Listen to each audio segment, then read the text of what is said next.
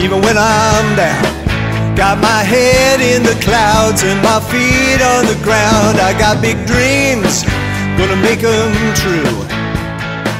Keep pushing forward, it's all I can do. Hi, and welcome to month 4, video number 2.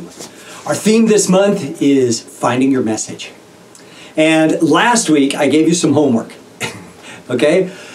Every day that you woke up, you looked yourself in the mirror and you said, what is my message, or what do I have to say? Hopefully that went well for you, and I hope you had fun, and I hope you learned some things.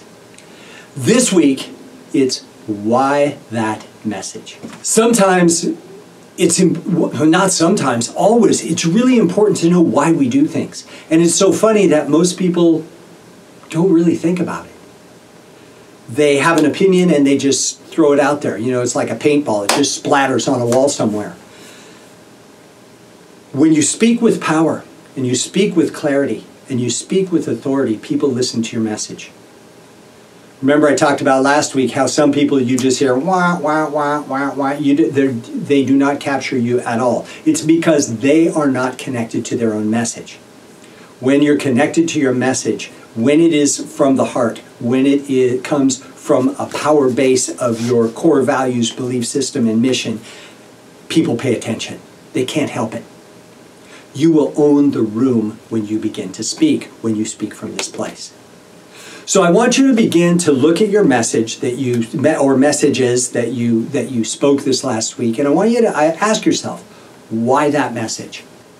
What was it about? What did it mean? Okay? What was so important about it? You know, why is it important for you to communicate this message? And then I want you to think about what your motivation was for communicating that message. There you got to get really honest with yourself. Was it so you could be the big shot? Was it so you could influence someone and change their mind and bring them into your camp? It's all right either way. I'm just saying, think about it. The more clear you are, the more power you have. So if you know why that's your message, why it's important, and you know your motivation for bringing that message forward, you have greater clarity.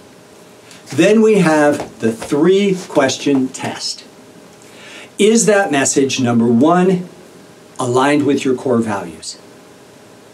Number 2, is it congruent with your beliefs? And number 3, how does it support your mission? If your message lines up with those 3 things and you get a thumbs up straight across the board, you've got a good message, you've got a powerful message, and with some practice, you will be able to communicate that in a way where you will be absolutely compelling, and people cannot help but listen to you and take in your message. If you don't have your core values identified yet, or your beliefs or your mission, we need to talk.